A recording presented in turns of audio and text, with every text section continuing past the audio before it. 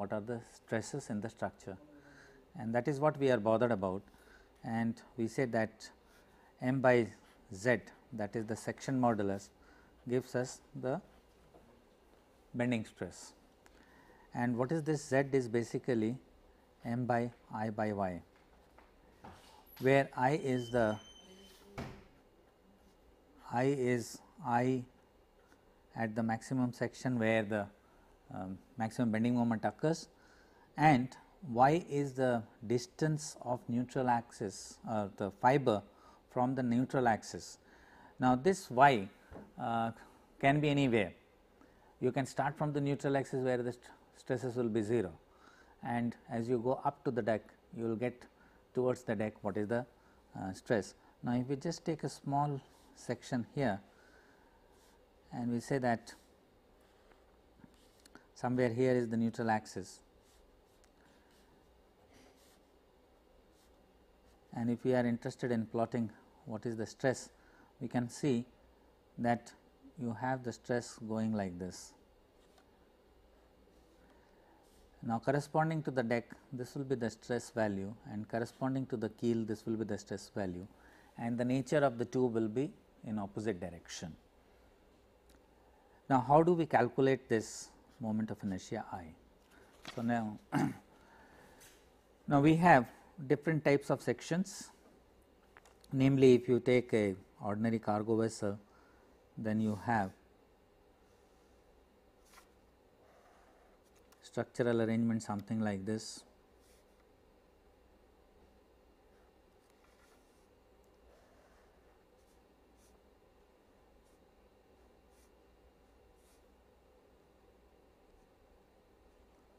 Just arbitrarily I am drawing here.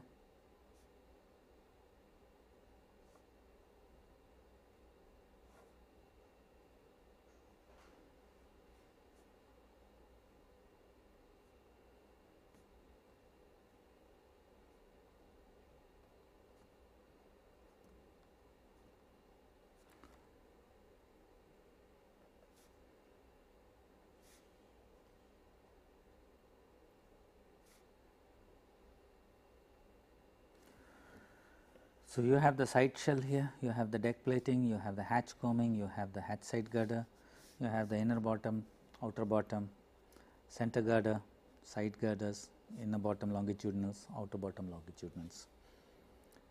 If you have a bulk carrier sort of a thing, then the section may look something like this. Let me draw only half section here, all symmetrical.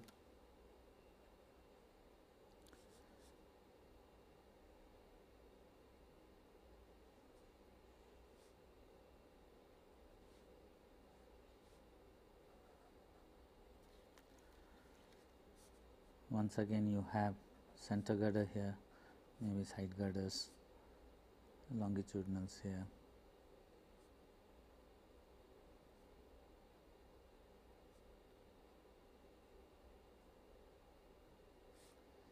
And longitudinals here.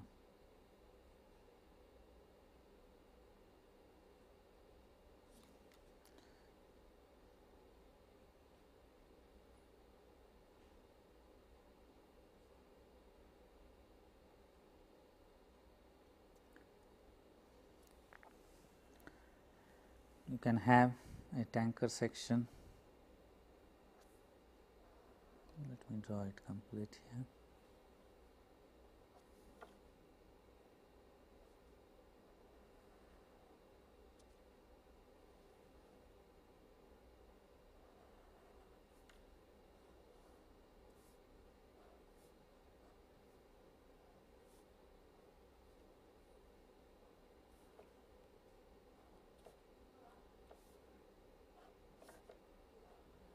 So, these days you have double hull tanker,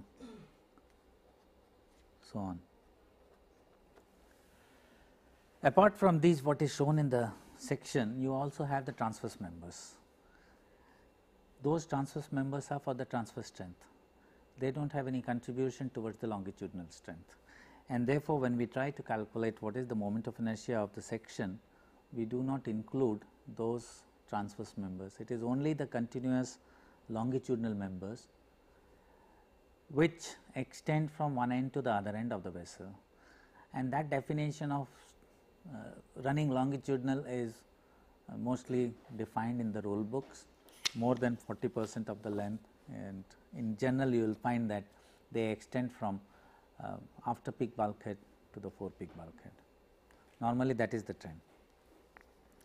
So, let us try to redraw a typical picture or a sketch.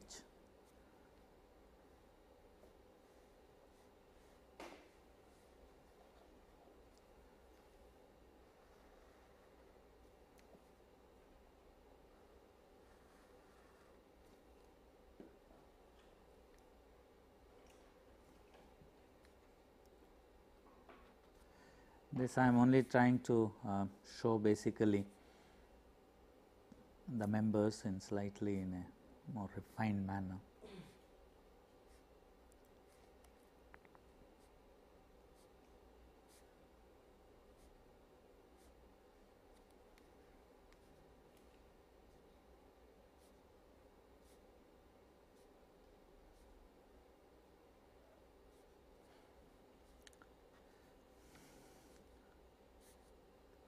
So, somewhere here is your keel plate.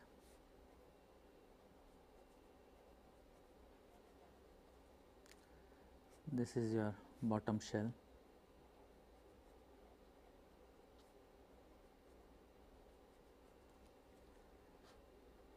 This is your bilge.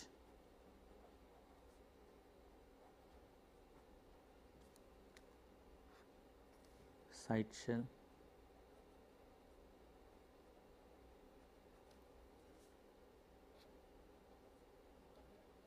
Deck plating.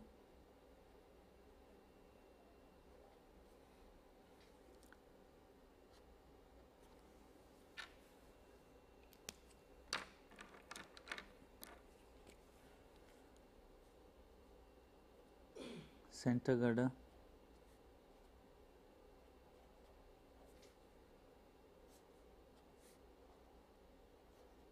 side girder,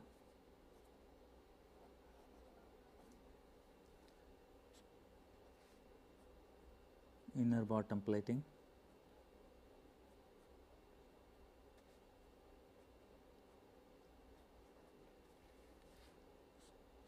deck girder,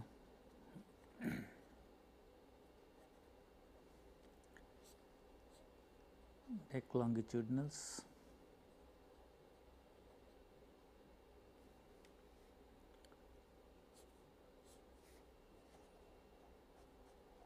bottom longitudinals,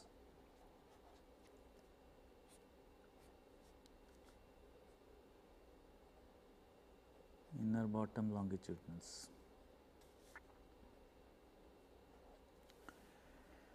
So, these are the major continuous items which you will find at any cross section of the hull girder which undergoes bending. Now, as we are trying to say that the structure has been made from a combination of various plates and sections, obviously there will be welding marks here, and we show it by this notation of seam.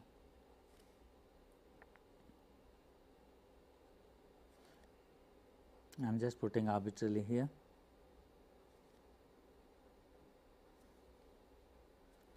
So these are notations for Seam. Okay. And we number the strakes starting from the keel and going upwards. So, this is your keel strake. This is A strake, B strake, C strake, D, that is how we number, and then we call this bilge. Then D, after that we will put E strake, F strake, etc. And the last one here is the shear strake.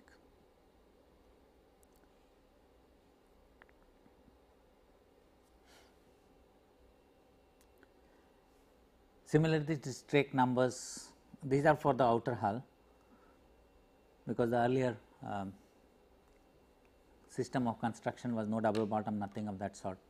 So, we used to have only one hull, and therefore, this convention is still going on, and one can name the other strakes also in the plates. Now, these strakes, if you just see the structure, what you will find that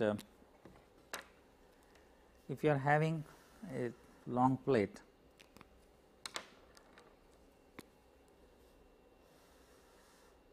say this is the structure I want to construct with combination of plates, you will find that you are having your welding marks like going like this.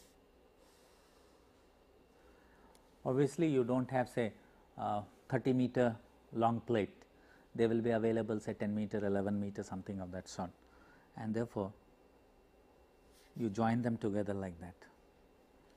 It has to be staggered, and therefore, you will find that certain strakes are joined like this. Now, there are two sets of weld lines, one is along this, another is across. Now, these we are saying as the seams.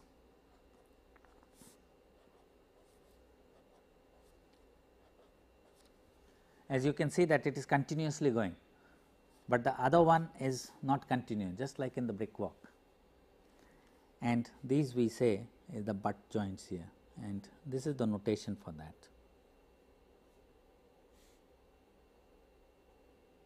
What is this supposed to signify?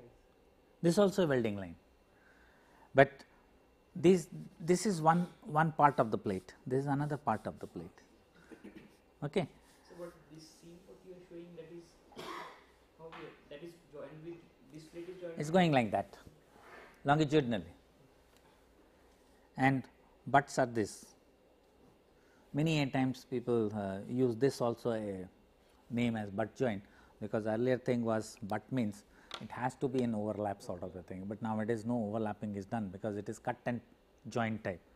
So, you have one set running like that. I do not know whether I can show you here the tiles here or not, but you will find that when you have the tiles, you just unroll it.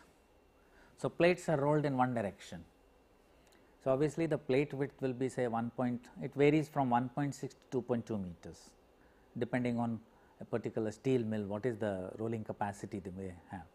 But lengthwise, whatever is the bloom you have, after heating it they start flattening it, and they will keep on rolling it within that width. So, whatever length you get. Like cloth, roll the Yes, and that normally for the thicknesses which we use and transportation facilities available in the country or globally, you will find that 10 to 12 meter is the length of a particular plate. roll. Not roll, they come in straight line, you cannot roll them, only sheets can be rolled, plates cannot be rolled. So, plate comes in flat condition. But those rolls are also quite thick. Which roll? And those are like this is 12 meter, they can't be rolled. No, So, sir, these plates which we are using, they are not coming as rolled. no, they come as a flat, just as a flat. You can see in the open wagon, they are loaded exactly like that.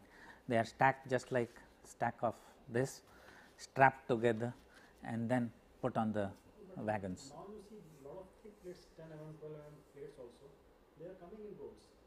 I have never seen. A lot of steel is being exported now. All SR steel, they are all coming with 10 mm, 6 mm, 10 mm, 12 mm plates rolled into the thing, and it is hooked up and then put on a ship. I have not seen 10 mm or 10 12 millimeter rolled condition. 3 to 4 mm rolls are there. No, Up to 3 millimeter, yes. No, sir, it is quite thick, sir. I have seen it. Anyway, Quite thick. I am yet to see. I have never Maybe seen that. for transportation they are doing it. Maybe, I do not know, but if it is for shipbuilding, then I do not think it will be suitable, because they have to again flatten it, and once you rolled one, you try to flatten, there will be already built in stresses there. Okay. So, the basic idea of this is that we are trying to break it up into components, and then we try to make a table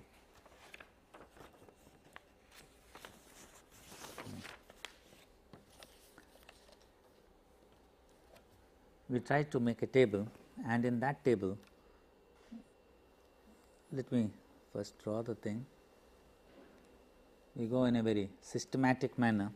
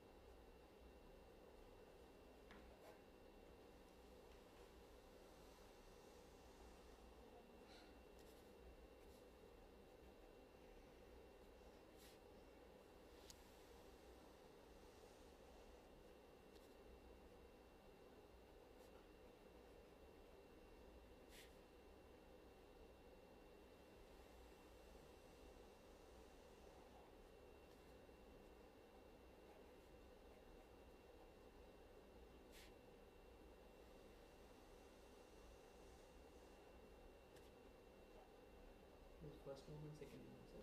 First movement, second movement, I will just explain.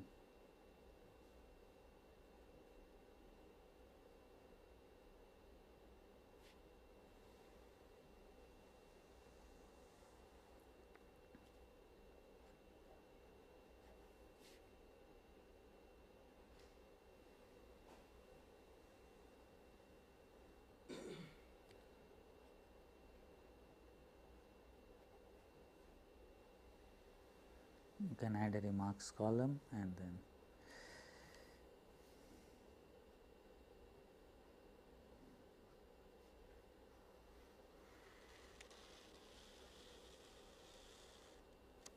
whichever I am picking up is dry or whatever, I don't know. Now, we start with serial number. We keep this type of a diagram in our front.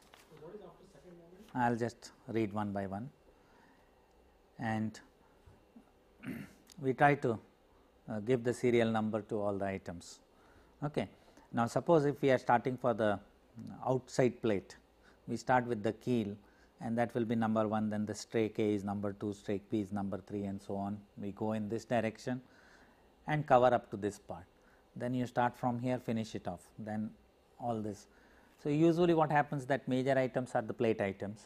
So, all plate components we start right from the keel, go up to the deck, and then the inner bottom, then all girders, deck girders, etc. Then come to the stiffeners, again you start from the outer, maybe the bottom stiffeners, and then the deck stiffeners, then the inner bottom. Now, next after the item is the scantlings. Now, scantlings means basically their dimensions. So, how do we define the dimensions? That is what we try to put it here. There should be a matching in the drawing and also the calculations which we are trying to do. Like for example, if we are saying keel plate, the way we define the keel plate, it is so many millimeter wide and so many millimeter thick. Okay. If we say that keel plate width should be say 1600 mm, if you open the roll book will say so many millimeter wide. We will try to put it in the same fashion here. We will not try to convert at this stage that it is 1.6 meters. If it is 1600 millimeter, we will put 1600 millimeter. Now, usually we are taking half the section, obviously the keel plate will come as half. Now, we do not try to reduce either the thickness or the width, we put a half before it. Okay. So, scantlings as it is mentioned, we try to use that. So, usually it is millimeter by millimeter or some specification whatever is given. Now, lever. Now, when it comes to the lever, now what is this lever? Now, we know that for this particular section the neutral axis will be somewhere here. So, somewhere here is the neutral axis, right, but to start with I do not know where the neutral axis is.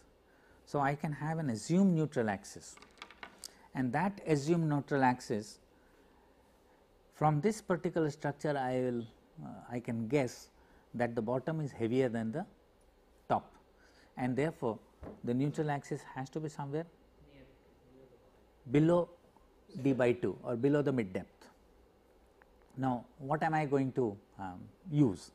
Now, suppose if the total depth given is say 13.7 meters and d by 2 works out to be say 6.65 or some such thing.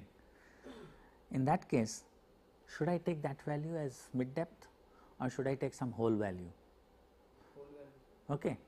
So, if it is going to be below the mid deck, I can always assume that a neutral axis is passing through this place, which is say so many meter above the keel plate. So, we write here assumed. Now, this type of assumption is okay, but one has to be very careful because certain moments will be positive. If I consider anything above this is positive, then it is positive, anything below it is negative. So, the distance which I will be calculating or measuring with respect to this assumed neutral axis for the items which are above it must have a positive value, and the items which are below this must have a negative value. And while putting that, I have to be very cautious. Second moment, it is y square. So, minus minus plus it becomes, but the first moment one has to be very careful, and therefore, this plus minus has to be thought in mind. Now, I am assuming, and these days there is no harm that even if I assume that the assumed neutral axis is at the bottom line. Okay. Now, in that case only thing that the value will become very large, and nowadays I do not do the calculation myself, it is the calculator or the computer who will do the calculation, I only feed in the data, but all the values are positive. Okay. So, when we say the calculation, so we write here moment of inertia calculation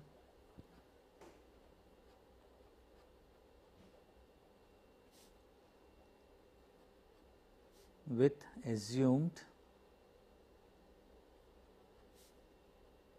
neutral axis so many meters above base. This can be, if I am saying that it is mid depth or something, I put 6 meters or I can put 0 meter. Okay. So, that is what is important here.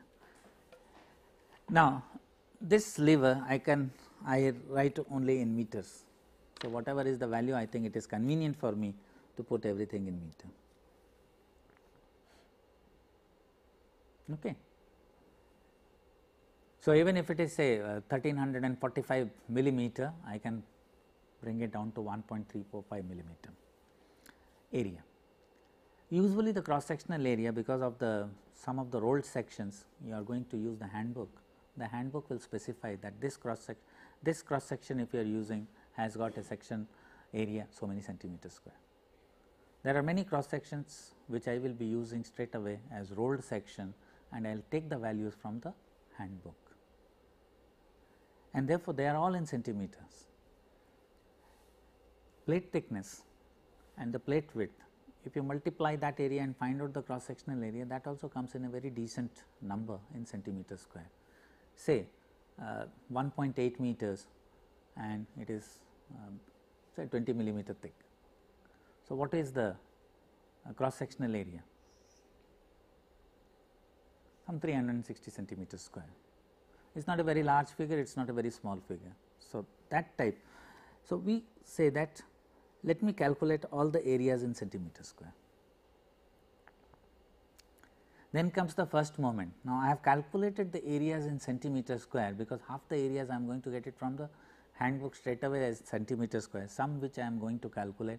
I can very easily calculate in this, and there is no problem. So, all areas are in centimeter square, all levers I have put it in meters, and therefore, the first moment is just multiplication of area with the lever, and I do not change any unit, it is centimeter square meter.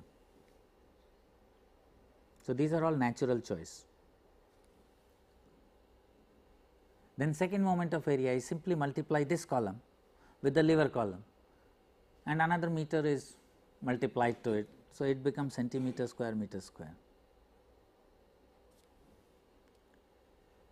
Now, the own moment of inertia of the structural component, if I want to calculate, there are not many, only the vertical members will give you that, and therefore, that can be calculated once again in centimeter square meter square.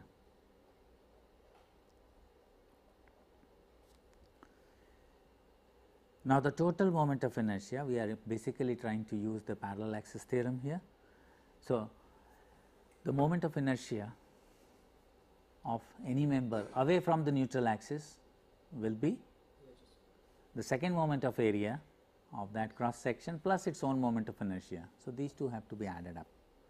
So, that is again centimeters. Okay. So, this we say. So, now for example, say first one we are writing as keel plate, say half into, let me put 1800 into say 24. Lever is in the negative direction, and it is a very small quantity, it is a flat item, maybe that I have considered 24 millimeter thick. So, it is 12 millimeter below the baseline. Okay. Now, 12 millimeter compared to say 6 meters or 7 meters, something of that sort, is negligible, and I simply neglect it, and therefore, I put the lever here dash, not 0. Putting 0 is an error here, it is not 0, it is minus 12 millimeter, okay, and therefore, I put here. So, rest of the things I can calculate. First moment, second moment, own moment of inertia is 1 by 12 B d cube, B is 1800, d cube is 24 millimeter, and if you convert it, again it is a negligible quantity, and therefore, I forget everything. Second item, A strake, we can put all the dimensions here, we do not know whether values will be there or not. So, let me put cross cross cross means values are there.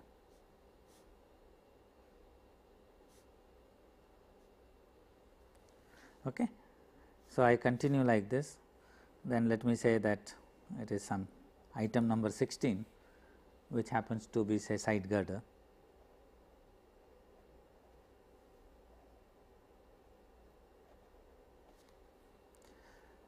Now, the depth of the double bottom may be 1600 millimeter, and thickness of this plate is say 14 millimeter.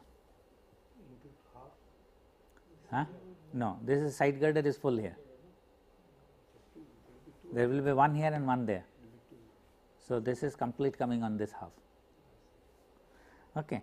Now, lever here will be mid depth.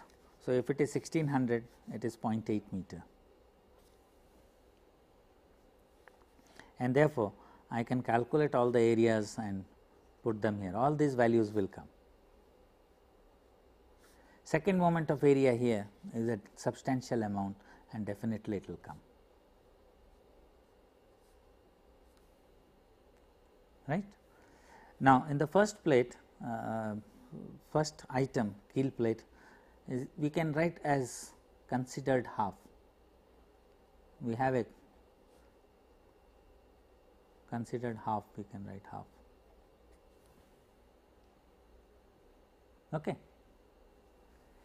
So, like that we can continue and go up to whatever number it comes out.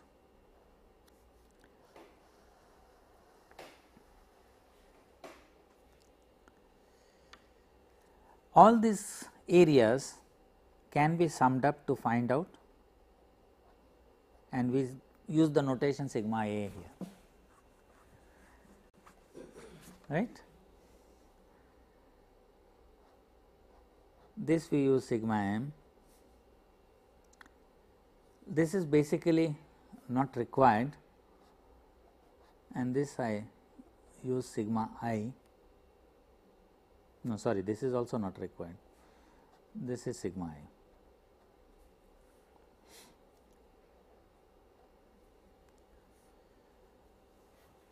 Is it okay? Now, Moment and the total is required. First moment and the total. pardon? So first moment and the total is required. This First moment is required, the total is required, the area is required.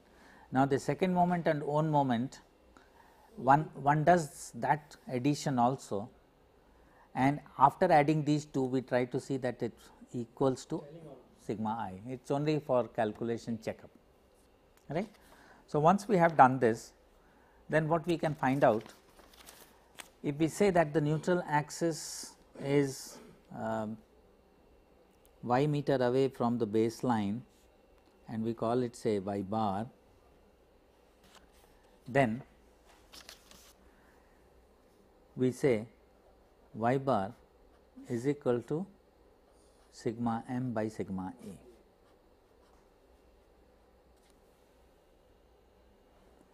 And incidentally, this y bar is also y of the keel value from the neutral axis, right.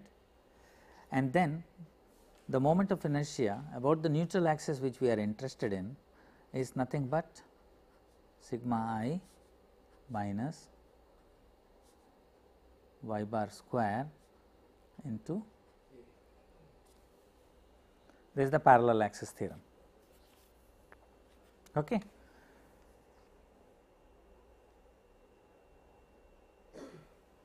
Now, many a times this INA is also used, many books, many textbooks you will find INA is nothing but they use the notation I midship. It so happens in this fashion that when we are taking the ship,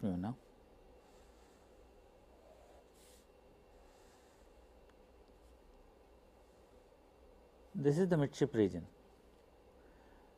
So, this 0.4 L has got the same scantlings according to the rule. The scantlings for this region within 0.4 L amidship is all same, but the shape may change from section to section because of the fineness of the vessel. Okay. But it also happens that majority of the vessels have got certain amount of parallel middle body, and more like for container ship, even bulk carrier and tankers, they will be having a substantial amount of parallel middle body. And if you see the bending moment diagram, you will find that the extreme maximum bending moment may occur in that region which is basically a parallel middle body. So, whether you consider that particular section or the section at midship, there is no difference in shape and scantlings. Now, midship section, every shipbuilder draws it to get the class approval. All details are available there, and therefore, if you consider that the maximum bending moment occurs at the midship or a section which is very similar to the midship section or identical to midship section, so you calculate the second moment of area or the moment of inertia of that particular section. There is no difference between the section where exactly for that particular loading condition the maximum bending moment is occurring. Once again, the maximum bending moment can occur in and around that section because it is a loading dependent case. Every voyage it will keep on changing. The quantity can change, the position can change, but the midship section will remain the midship section. It will be in the vicinity of the midship section, and therefore, many people say there is no harm if you just say that INA of that particular section is same as I of the midship section.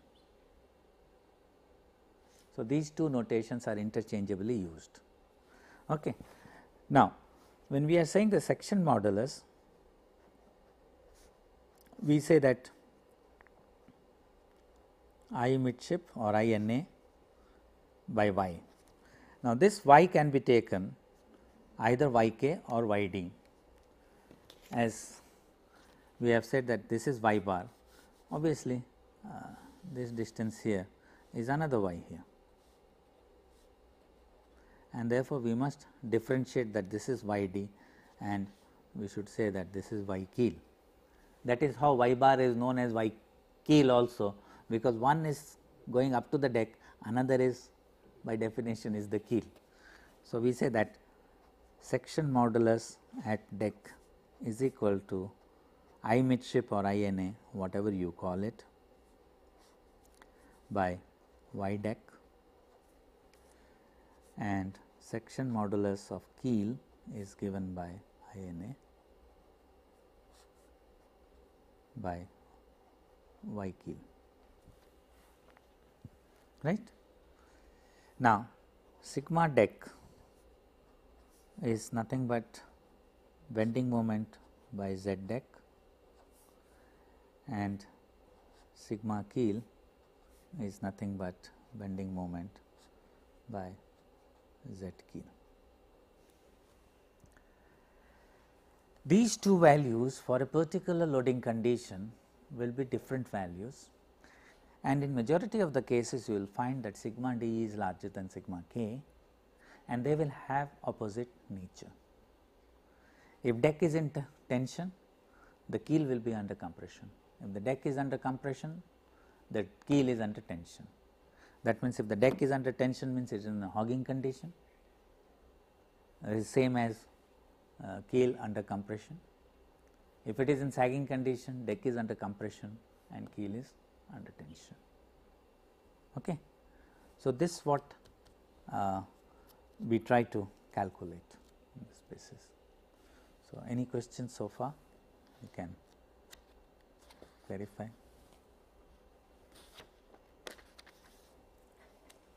So, as we are taking this INA and I midship, we are taking it almost same. It is same It basically. is same. So, before as we were seeing that as the weight at the bottom for the tanks and all is heavier, so that reflexes will remain towards the bottom. No? Yeah. So, but we are taking as I midship as I reflex. No, no. This is the cross section, okay, and this is the neutral axis, which we are calculating on the basis of here. So, for any section, this will remain constant. Okay. So, now we are taking that section. Yeah. So, midships, these are the two axes on which we are taking the moment of inertia. Which axis? One is longitudinal and other is transverse axis. We are taking the transverse axis because the flexing will take place like this only. Flexing will take place like this. So, this is the plane. This is the plane about which, this is the axis about which you have to find out the, this is the flexural axis actually. Along the length. A horizontal plane about which this will bend like that. It is, we are not talking about the vertical bending or horizontal bending, sorry. We are talking about the vertical bending. If you consider the horizontal bending, then this is the axis about which you have to find out the neutral axis as I. Then it is ICL. Okay. Now, why we consider the longitudinal bending in vertical plane is another thing which must be understood. Now, let us see that what are the forces coming here. The weight is always acting down, the buoyancy is always acting up. Now, what we are saying that because of the shape, the way it floats, the weight and buoyancy will balance each other, but their intensity at every section may not, and it will not. And therefore, every time even if the water is in static condition, there will be this mismatch and the whole thing will flex. Horizontal, what happens in the horizontal bending? Weight is acting downwards, buoyancy is acting upward. Now, the buoyancy is only the vertical component of the water pressure. Water pressure is normal to the hull surface. Now, if the hull surface is not symmetrical, then the two horizontal forces will not be same. Now, we design our ships symmetrical about the vertical plane. So, it is only because of the wave conditions or some sort of a operating condition when the ship is rolling or some such thing, then the forces which is coming from this side, port side and starboard side may not match together. And what is the difference between that is not much compared to the weight and the buoyancy. This difference is not much, okay, number one. Number two, what is the flexural rigidity? In this direction we are having the depth. So, if you just try to consider that the section modulus is given by moment of inertia is given by for a geometrical shape like this is 1 by 12 B d q. So, if this is your B and this is your D, you are trying to find out about this axis 1 by 12 B d q. Now, if you try to do it like this, now this becomes your B, this becomes your D. Now, this d q in a ship you will find that B by D ratio is of the order of 2. 10 meter deep vessel has got a width of about 20-22 meters. So, B by D ratio is of the order of 2. Now, if you just from vertical flexor you try to bring it to the horizontal flexor, the D and B gets interchanged, that means the moment of inertia is getting changed to 8 times 2 to the power 3. Okay. So, it is much rigid in the other plane, the forces are less and the rigidity is very high, and therefore, every likelihood that it is not going to flex in this direction much, but in this direction it is going to flex much. Okay. And therefore, we consider it about this axis, not about this axis. That does not mean that we are not going to calculate the center line this thing, we do calculate it. It is important in other operational conditions, because these days we are having the container ships which are hatchless basically, and we consider hatchless sections to be open section, and open sections are very weak in torsion. Okay. So, there will be a lot of importance of the torsional deformation of the vessel. Now, it has also been seen that torsional deformation simply do not come alone, it is always coupled along with the horizontal bending. So, horizontal and torsion will come together. That itself is a very complex subject and we do not want to consider here. Now, next what I would like to consider is bending in inclined condition.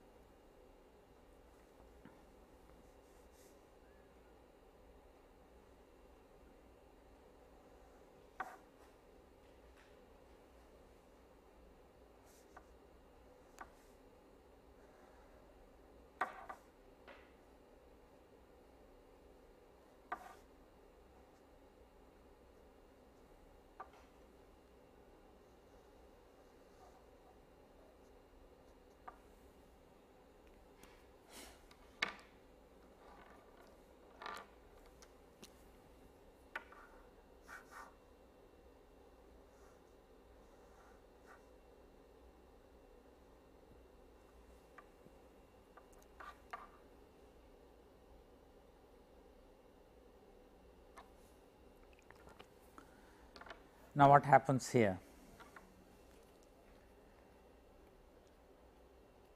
A vessel is supposed to float in upright condition all the time, but in a seaway it is seldom so. It always rolls, and if there is any pitching condition, the master of the ship will try to change the course of the vessel, so that severe pitching gets converted to a little bit of rolling and the pitching is reduced. There are two reasons for that. Of course, for that you may have to deviate from your original course, you change your course, but you want to make the vessel, instead of pitching, more rolling. Rolling is comfortable compared to pitching, because in the rolling action, the farther distance from the roll axis is not much, it may be only the half the width. So, even if you consider a 22 or 32 meter wide vessel, then the farthest point will be say 16 meters away from the roll axis, whereas the same vessel which is 32 meter wide may be of the order of say 240 meter in length, and the pitching axis, the farthest point may be about 120 meters away, and therefore, the acceleration in the pitching, which is the point which is 120 meters away, is much more, and the pitching action will give you severe forces there, whereas in the rolling the forces are less. So, from the health of the persons who are operating, the health of the structural components, definitely rolling is better than pitching condition. Okay. So, you will find that whenever the vessel is moving in a seaway, it rolls, and when it rolls, this original water line, I am just considering here, it may roll to angle theta degree. So, when suppose the vessel is in a heeled position to theta degree at the time of rolling, even in this condition, the weight is acting downward. This is the weight axis, and the vertical forces which will balance this weight will still be the buoyancy force, the vertical component of the water pressure. The horizontal water pressure should take care of it. As I told you earlier, that only this much part is underwater here and this much part is underwater, and therefore, under the heeled condition there will be a sort of horizontal bending to the ship, because the forces here is much more than the forces here. Okay. The vertical force which is giving you the buoyancy, and the downward force which is the weight, and the weight is not changing, and the weight has to be balanced by the upward force.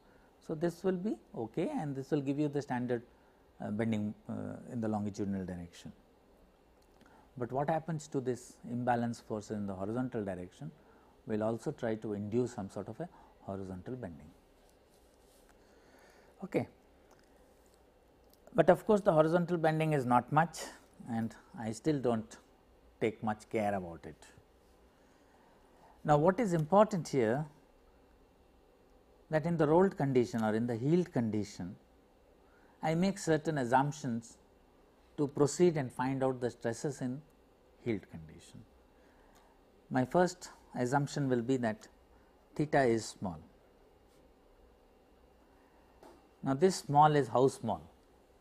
It is a very difficult question. I will say only small in terms of mathematics, that I can use theta is equal to sin theta is equal to tan theta. So, smallness is only up to that. Then the section is more or less wall sided along the major length of the vessel.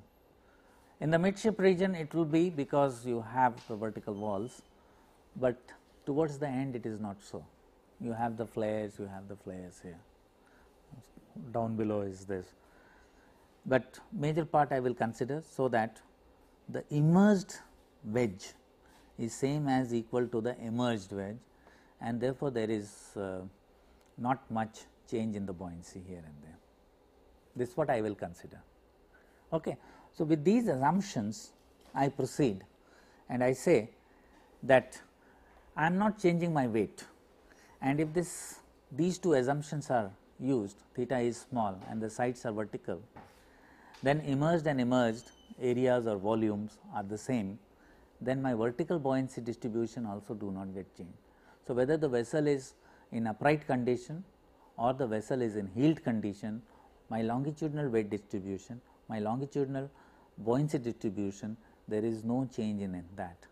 And if there is no change in this, there is no change in the loading condition along the length of the vessel, and therefore, the same bending moment will be applicable in the heeled condition.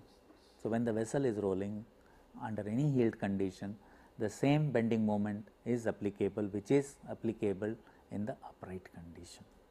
So, with these assumptions I have come to that particular conclusion. Okay. Now, with this conclusion, the plane at which the bending moment is acting is this now, which is not same as the center line, it is in a different axis, and therefore, this bending moment which is acting can be splitted up in this direction and in this direction. Okay? Because my calculation I have started from this particular axis system, and with this axis system I say my x axis has rotated by theta degrees, because the water line is here. If I draw another diagram saying that this is the diagram, this is the water line. So, in fact, I have to only rotate the water line. Okay. So, what is the bending moment which is acting along the vertical axis? So, that is nothing but m cos theta now, and in the horizontal direction it is m sin theta. So, the vertical component of the bending moment is m cos theta, and now the horizontal bending moment works out to be m sin theta. And compared to this, what is the section modulus? It is I midship by y, and here it is I about the center line. Just now you were asking me that why about that. Yes, now the horizontal bending moment is coming into picture. I midship is this and ICL is this. Okay. So, about this, and at any point if I am saying this is, I am saying is the y value and this becomes the x value. At this point, this is my y axis, this is the, so y and x coordinate systems are there, and therefore, I say that ICL by x. So, the stress contribution from here plus this becomes the stress at that particular point. Is this clear? One bending moment in this plane and contribution of the stress here is that bending moment m cos theta divided by I by y, and due to this horizontal component of it, it is which is nothing but m sin theta and ICL by y. These two added up together gives me the stress value here. What I am taking here is the algebraic sum. Okay. Now, x and y may have according to my axis, somewhere it is positive, somewhere it is negative, right. So, this works out to be the value. Now, this is the general expression for sigma, and the definition, I think our time is up, no. So, let us have a break. He showed me 5 minutes.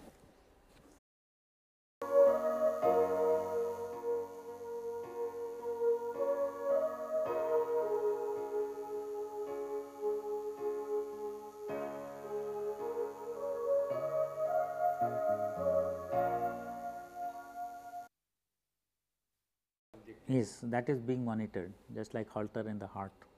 Then usually failure occurs where there is no strain gauge. Black box. Okay. Now, this is the expression for the stress here. Now, this is the stress under the bending condition in a healed condition also.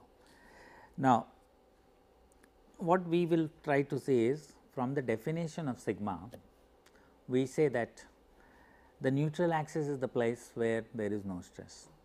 Okay. Now, under the healed condition, this is the stress we are expression for the stress we are getting. We would like to know that at a particular healed angle, what is the position of the neutral axis. Okay. So,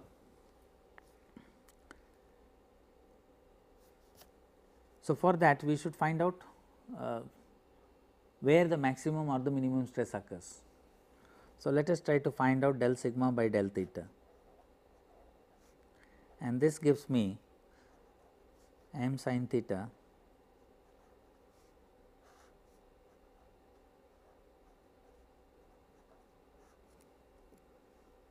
cos theta will give me a negative sign, no?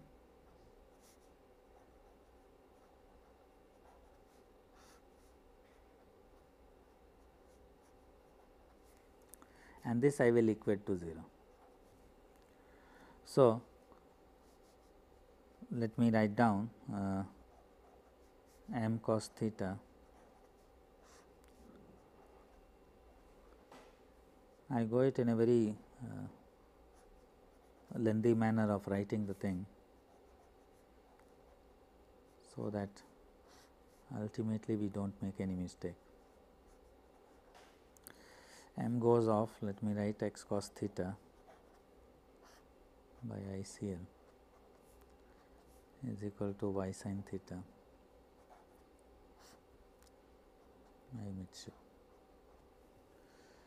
Okay. Now, x and y I will consider here.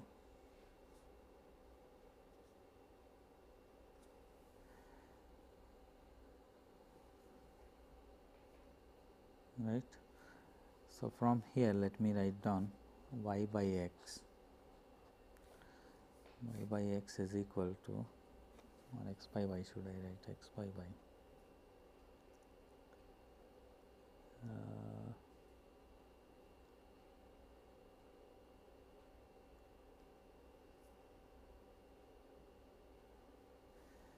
I am sorry, I have done a mistake here. Let me rewrite the whole thing.